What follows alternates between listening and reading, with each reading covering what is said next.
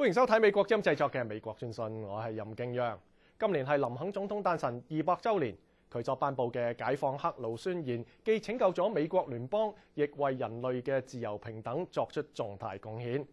白宮可以話係美國總統居住嘅地方啦。但係林肯總統就中意喺美國首都華盛頓另一個簡樸嘅家喎。下邊一齊參觀呢一間林肯小屋。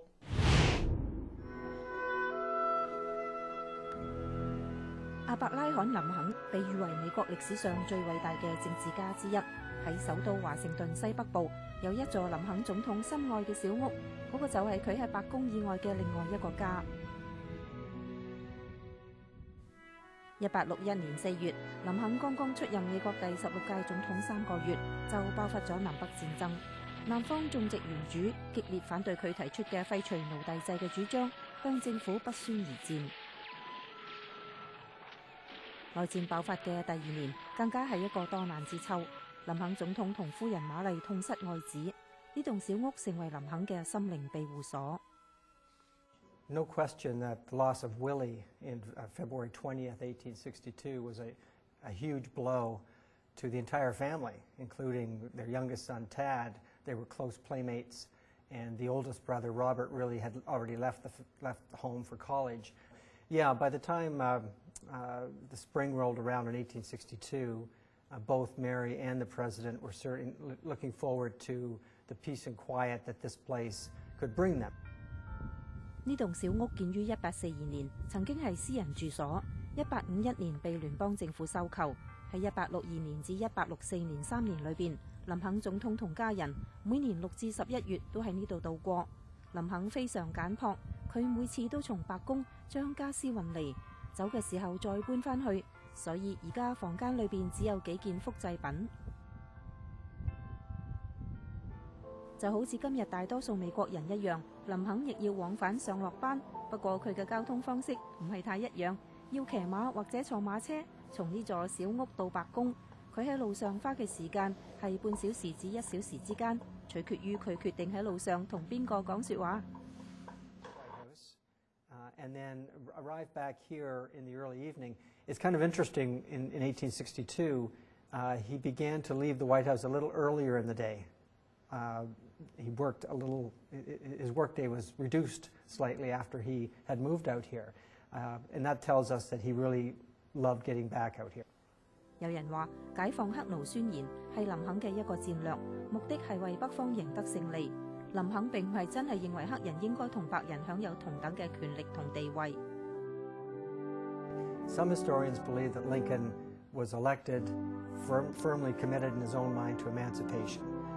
Other historians believe that he came around to this policy only because the war dragged on.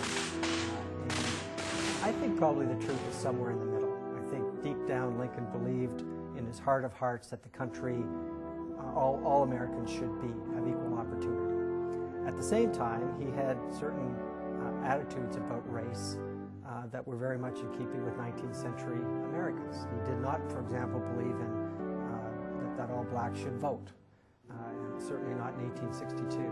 So that's, I think, why this place is so important.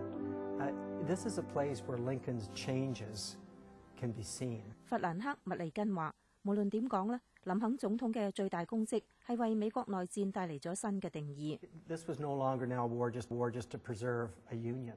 It now became a war for basically universal freedom. It's very powerful experience, very, very moving, and well worth it.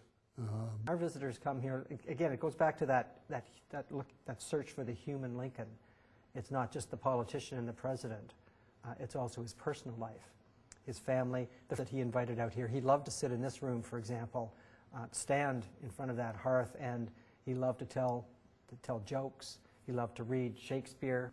房間嘅牆壁同佈局都係按照林肯總統居住時嘅樣修復嘅，甚至仲保留呢一塊1842年初建時嘅地板。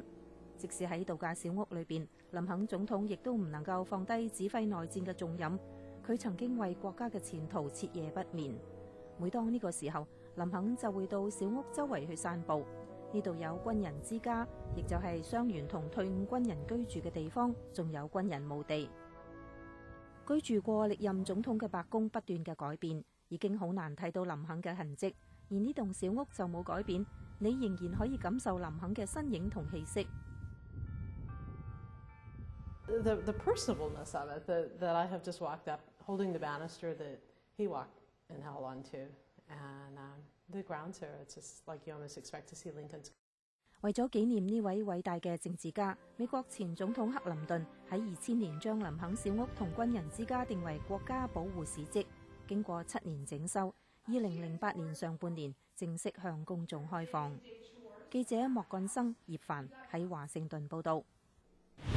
今日嘅節目時間就夠，多謝各位收睇美國之音製作嘅美國專訊，我係任敬陽，我哋下星期再見。